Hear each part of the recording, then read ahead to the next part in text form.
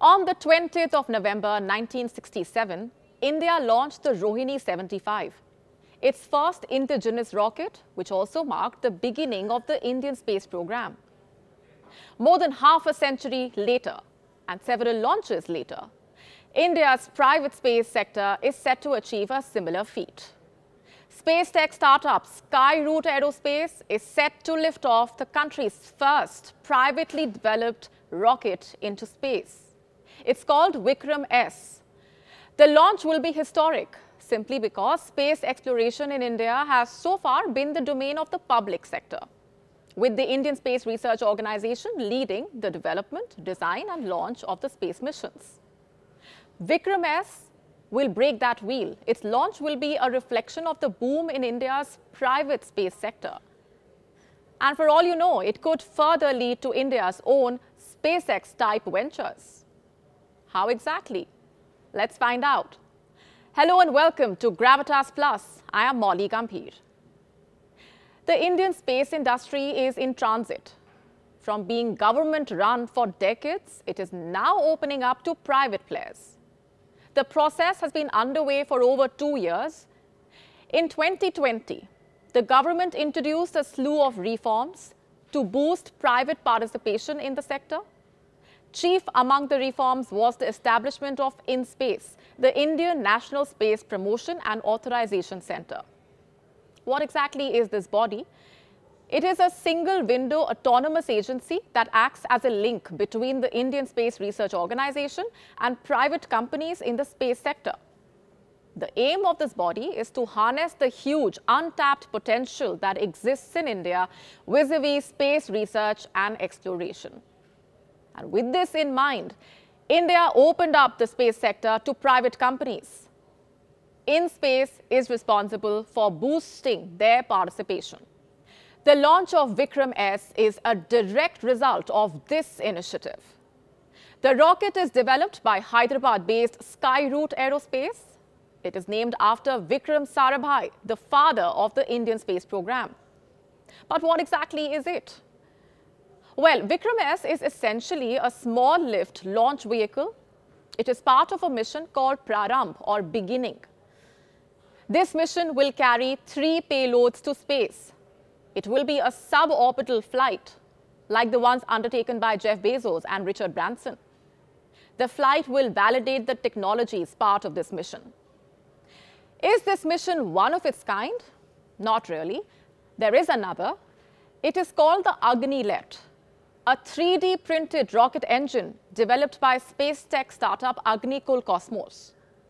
Last week, it was successfully test-fired at the Vikram Sarabhai Space Center. It was a major milestone for India's space ambitions. Agni-Let is the world's first 3D printed rocket engine. It has been designed and manufactured entirely in India. The test launch has only validated India's capabilities. It has also set the stage for similar future missions by private players. You see, these 2 missions are not the only ones. There are a host of other space tech startups that are looking to launch their own missions and propel the growth of India's space tech ecosystem.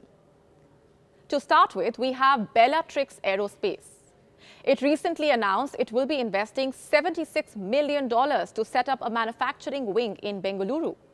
And then we have Digantra, which translates to space in Sanskrit. It is India's first private space company that is ready to send 40 satellites to clean up space junk. Digantra has also launched what is arguably the world's first commercial space-based weather system. Its technology is kind of like Google Maps for space. Next, we have Dhruva Space, another private space tech startup which is developing small satellites in the commercial, governmental, and academic markets. And the list does not end there. Besides these major ones, there are other startups as well that are looking to fire up India's space ambitions, like SatSure, Pixel, Astrogate Labs, E-Plane, Galaxy Eye.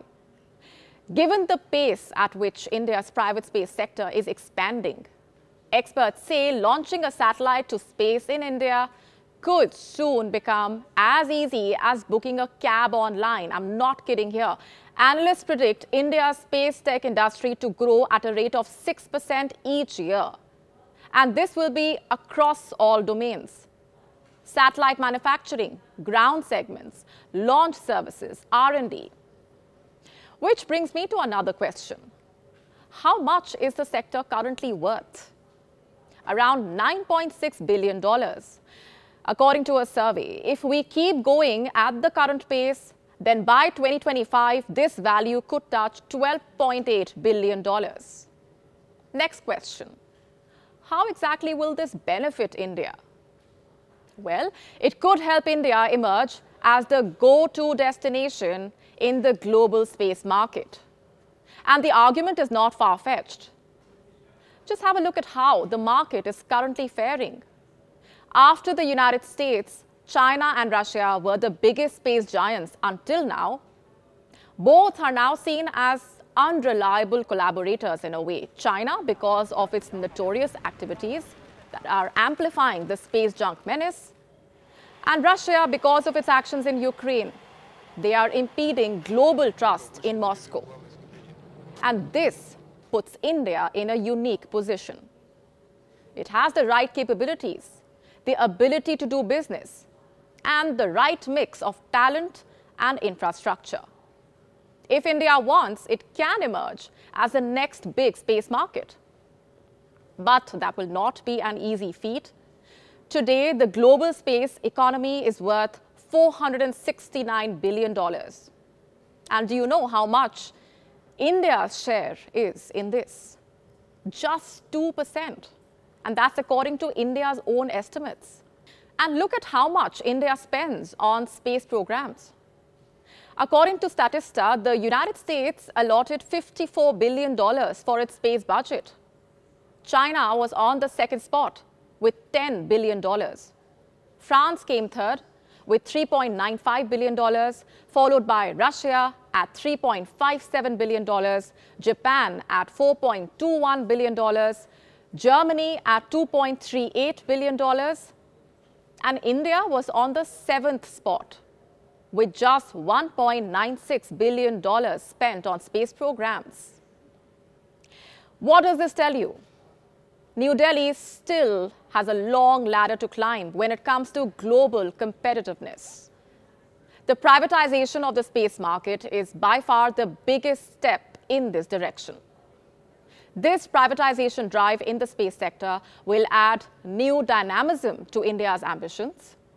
It will help India leapfrog to the next stage of space exploration. The foundation has been laid. The first big steps have been taken. The way forward will be defined by the kind of risks that India is willing to take.